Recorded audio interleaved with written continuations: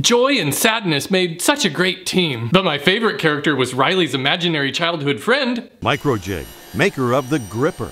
Work safer, work smarter. This week's episode is also sponsored by NatureBox. And if you like this stand and would like to own it yourself, I'm auctioning it off to raise money for the Make-A-Wish Foundation. I'll have more information at the end of this video. A viewer to the show recently posted a picture of one of these on Facebook and asked if I could make one. It sticks into the ground and holds a bottle of wine and a glass on each side. The top is 12 inches or 30 centimeters in diameter. I'll edge joint these three boards on my table saw and glue them together.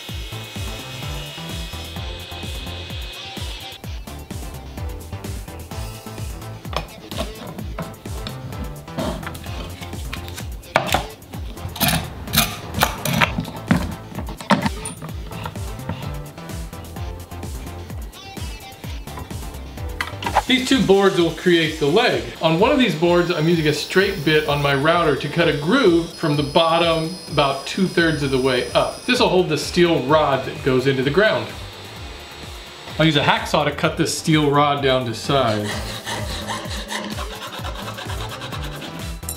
And I can glue this into that slot with some epoxy. I'll glue the two boards together with wood glue.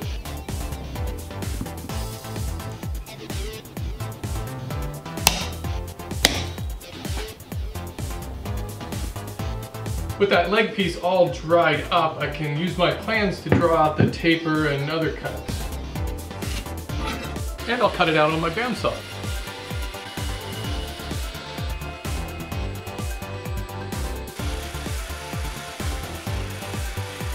This hole is for the hinge.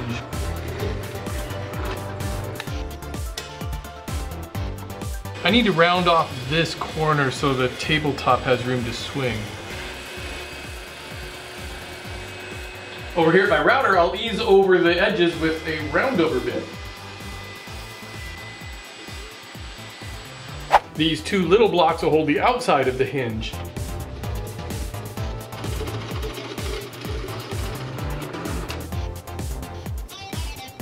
Cutting off this corner isn't really necessary, I just think it makes it look a little nicer. And just when everything was going along swimmingly, I realized I made this top piece too narrow. I should have added another board on it because I need it to be square. And unfortunately, that's all of the cherry wood I have left. So when life gives you lemons, you put in some filler strips. First, I'll slice up my hard work. Luckily, I have enough walnut left over that I can cut it into a couple of strips. Sure, gluing up panels is fun, but gluing up the same panel twice is twice as fun.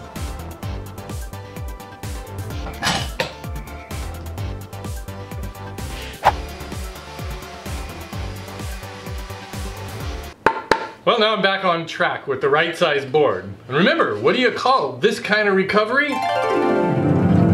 It's going to be easiest to make all of the cuts on this if I start out with a perfect square.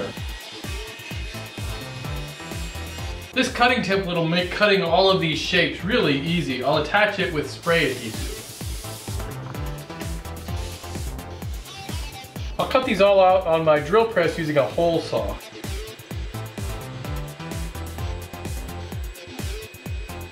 I'll drill out the two sides of the handle using this smaller Forstner bit.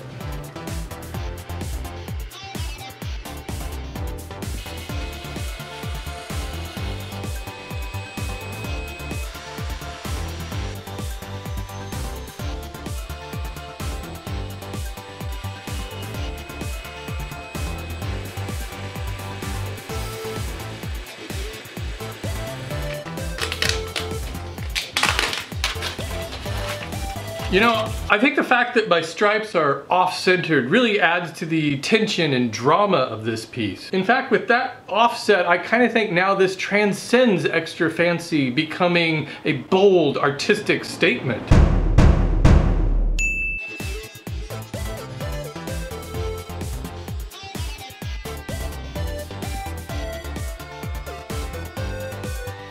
I'm running this dowel through these pieces so I can see exactly where I need to position these little blocks. this is the hole for the wine bottle, and it drops into that little ledge. So these are gonna go like that.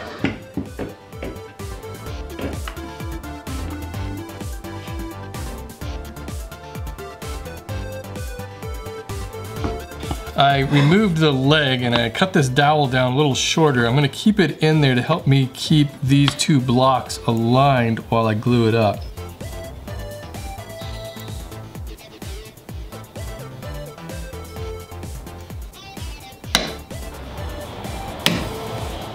It'll be easier to finish these pieces with spray lacquer before I assemble them.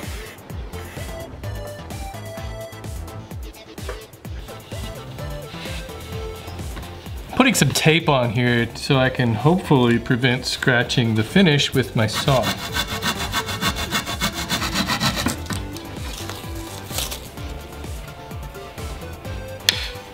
If you have a dowel that doesn't fit as tightly as this one, you can secure it by driving a screw through this piece, through the dowel, and into the top.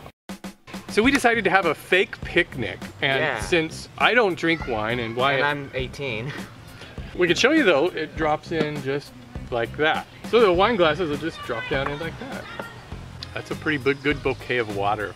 And since we got the drinks, we really need some snacks to go with it. So let me talk to you about this month's delivery of NatureBox. If you'll remember, NatureBox is a subscription service that sends you out healthy, wholesome snacks every month. Cranberry medley, I picked that one up especially for Wyatt. Oh man, the Chipotle maple almonds. This is my favorite so far. No high fructose corn syrup, no artificial flavorers, no artificial sweeteners. You know what NatureBox also offers? Cashews. They do have cashews, but I was thinking about the company in general. They have a Snackisfaction guarantee. You know, the Devo version of Snackisfaction was way better than this. Infinitely better. Way better than the Stones version. What do you think a Snackisfaction guarantee means? Say you order a snack that you've never tried before. You're not sure if you're gonna like it, and then you get it and you find out it's really not for you. You know what you can do? Just order a new one. They'll just send you out a new one.